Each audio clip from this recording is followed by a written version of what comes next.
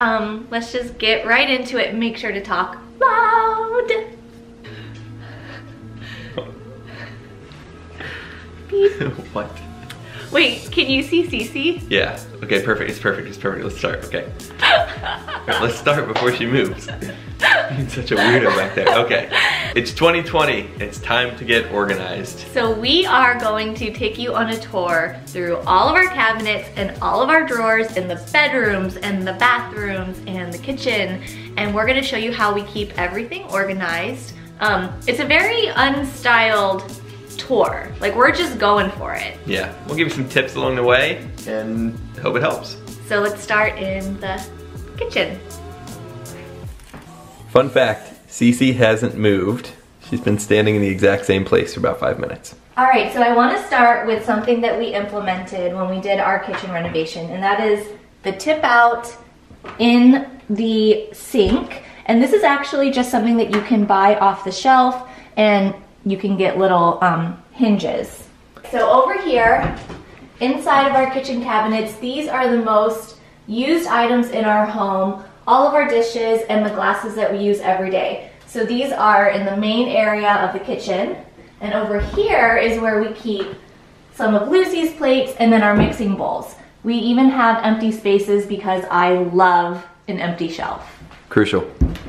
Down below, this is something that I want to point out. Even though we had this shelf custom built when we renovated our kitchen, you can actually buy pullouts from the store, and I can link that for you below. But having a pullout ensures that nothing gets lost all the way in the back of the cabinet. Excuse me. Watch out, Cece. Excuse me. Come here, mama. Inside our utensil drawer, it's a little bit of a mishmash of, you know, plastic and teak. This pretty much always looks like this. Now let's go over here. This is one of my favorite parts of the kitchen. We essentially use this as our pantry. Again, not styled in any way, but just the stuff that we use every day. We haven't been to the grocery in a while. Let's talk about the island. This is an old dresser that we converted. We put it on casters so we can move it around if we need to, and we just painted it. So really quickly, just go through these drawers. Top one, we have cleaning supplies. Everything is contained within baskets. On this side is where we keep all of our linens and some disposables. We keep Tupperware down here. This is actually stuff for the dogs, and it is a little bit of a mess, I'm sure. Jack and Cece's medicine. And it's their medicine cabinet. They're old. They have their own medicine cabinet.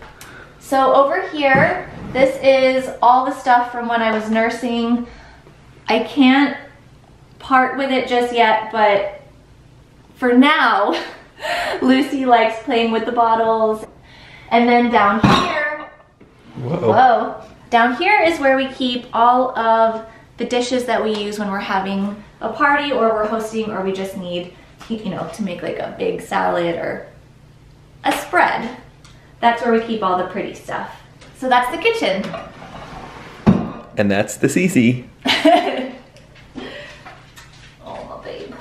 Moving into the first floor bathroom. This is a small room. We just finished it earlier this year, but there are a few little secrets we have hidden in here. This was a vanity that we bought just off the shelf from Lowe's, and we added this pull-out shelf. Cece. Come here, mama. Come here, Cece. We added this pull-out just as a way, again, so things don't get hidden in the back, and you can reach everything pretty easily. And we custom built that one to fit perfectly. Yeah, it's just again, you can buy those off the shelf, but also, oh my gosh, it's a dog swarm. Hi, family. You can buy them off the shelf. We built that one custom to fit the dimensions of the cabinet. Here, if you want to take a closer look, watch out, bud. If you want to take a closer look, this is just MDF, and we cut the little handle out right here. And you can see that we just use a couple of bins. It's really nice. I know this seems pretty insignificant, but just having baskets to corral things, it almost forces you to keep things nice and tidy. In fact, it does force you to keep things nice and tidy. All right, so that's this bathroom. Let's go up to our master bathroom where we have a few other tricks I'll show you.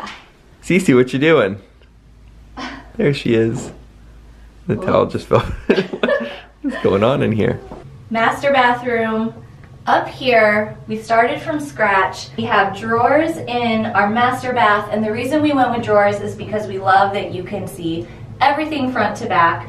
In these IKEA cabinets, there's little dividers that we're utilizing here for some of our linens, and then over here, this is just like the drawer that has all the things that we always need, hair stuff, face stuff, and medicines, things like that. But one thing I will say is that it's really nice to have everything in a small tray. Even if it's just really small, it helps to contain all the things that really get lost and can clutter up a drawer very quickly. Down here, we even had a electrical outlet installed, and so it's really helpful to have these things stowed away. A lot of you ask, where are our toothbrushes? We keep them inside a drawer. And we can plug in the electric toothbrush and the shaver and that sort of stuff. Yeah, so it's really nice to have that hidden away. No one needs to see it, and it keeps the countertops clear as well. All the time. All the time. No clutter. And then behind Scott is this tall, skinny cabinet that we installed during the renovation. We like to squeeze every last inch out of a space. So in here, this is an IKEA hack. We sort of... we just trimmed everything down. We trimmed everything down just so it could hold things like our extra towels and paper towels and toilet paper, and then all of first aid tubs. First aid and deep storage. We actually have in these clear bins, so that way we can see what's inside of them and we can grab them very easily. Okay, Scott, do you want to do the office? Yep. Okay. Over in the office, we each have a little rolling filing cabinet where we just keep our like desky supplies, tape, staples, all that kind of stuff, and then some files down below, the handful of paper files that we do need to maintain. Around the corner here, one of our favorite things, a trick that we learned from our friend Ashley at the Gold Hive. We wrote a whole post about this, but this is a travel cable organizer that we screwed into the bottom of the desk, and then it's right next to the power strip, so excess cords, things like that can all be wound up and kept out of the way. Yeah, I'll link that in this post. Yep. And then over here in our credenza, that was an entertainment center that we repurposed, we have our printer hidden away here. Extra ink. Extra ink, extra paper, all of our paint decks are in here, and then little filing shelves for invoices, receipts, and just like random info. And then over here, this is where we keep our backpacks, our laptop bags, headphones, things like that. Another empty shelf. More empty shelves. Love it.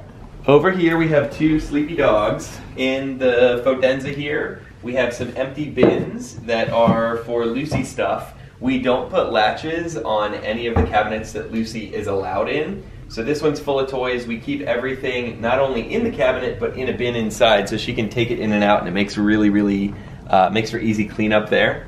This bin here has a latch on it because Lucy is not allowed in there and she knows it. This is for some vintage fabric, textiles, and craft supplies for Lucy for when she's a little older. How does... I'm like, take a knee, team. How does... Clear eyes. Coach is gonna fire you up. Clear eyes, full hearts. Can't lose. Okay, why are we in the living room? Because we organized some of Lucy's toys inside here. She's got this little flexible basket full of stuffies and things like that. Again, no latch here, so she knows she's allowed to play in there. This top one is full of like remotes and gadgets. We have all these remotes, but we only need one.